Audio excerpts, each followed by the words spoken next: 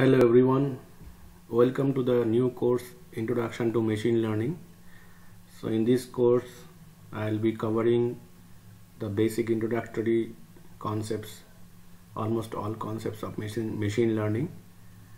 You know that machine learning recently has got a lot of popularity among researchers and also among the students in universities.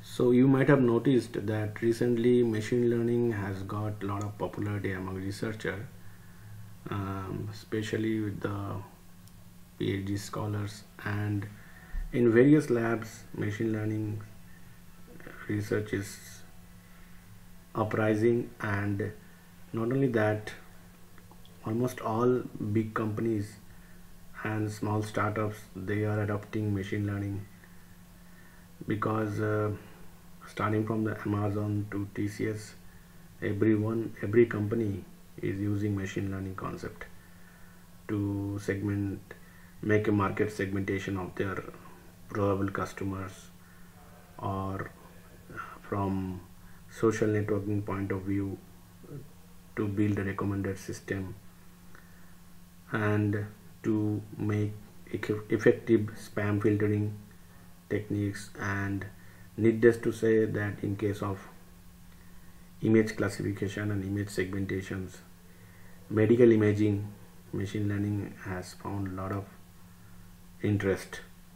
And not only that, and the advancement of machine learning, which is deep learning, in 2020 deep learning has been used by almost all top institutions, research institutions.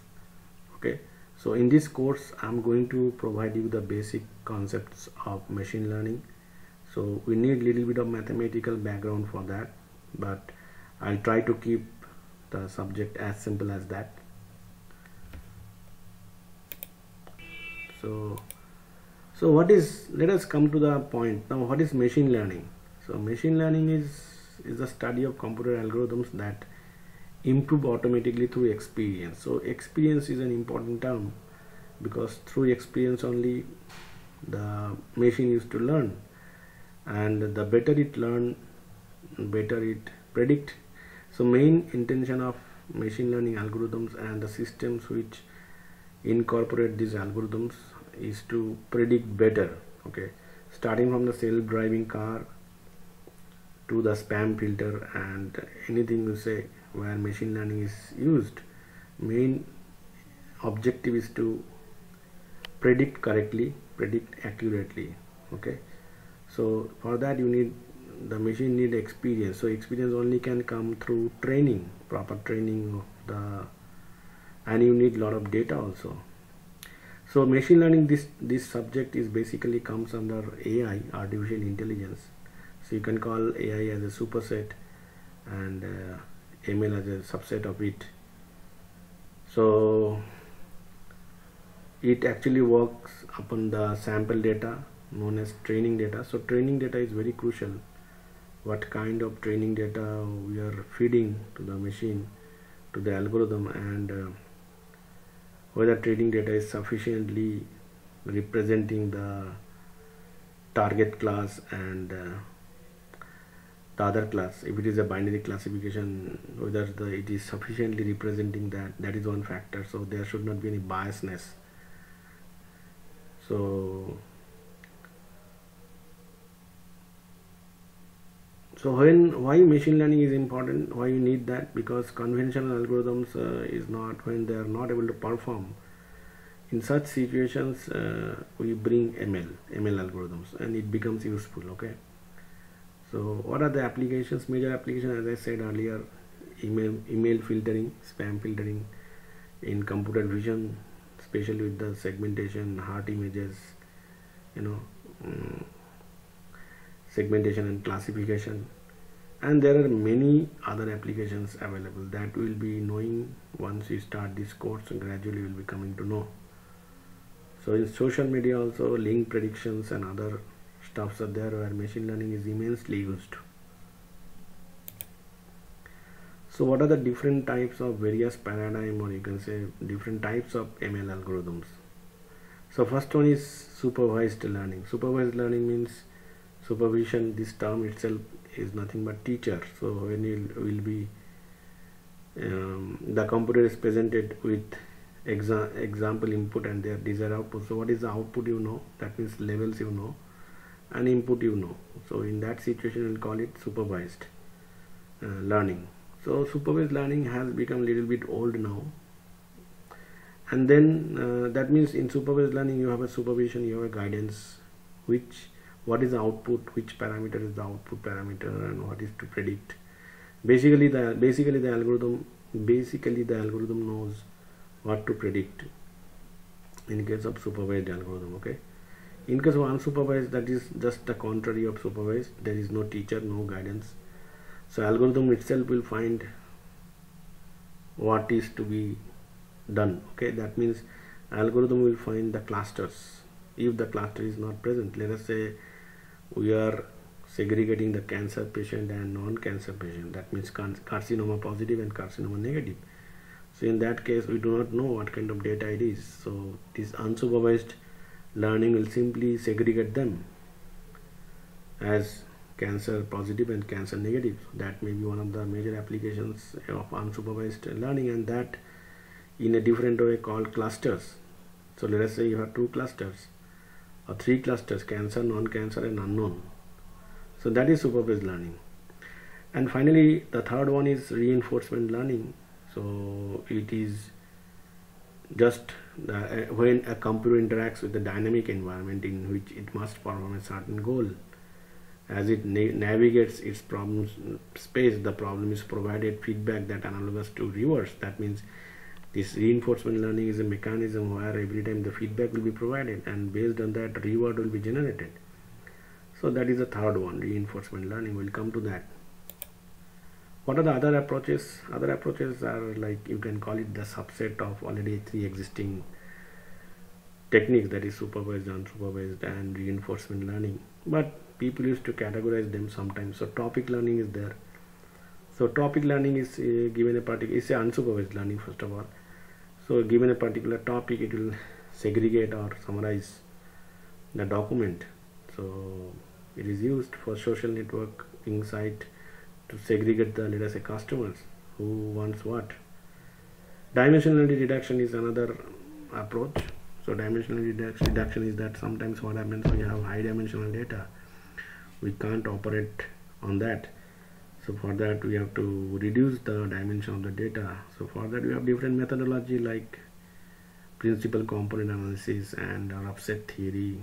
Okay, but those cannot be called directly as ML approaches anyway. And then finally we have meta learning. We'll come to that, what is meta learning. And then recently in 2020 and in this ongoing 21, the deep learning has found a lot of popularity in every sphere of industry and research, academic research, industry research, everywhere. Deep learning has found its new niche. So what happens, the basic difference between machine learning and deep learning is that in machine learning you have to specify things. Feature selection is little bit difficult, but in case of deep learning the algorithm itself will find the feature and accordingly it will work. So let's say we are segregating cat image and dog images.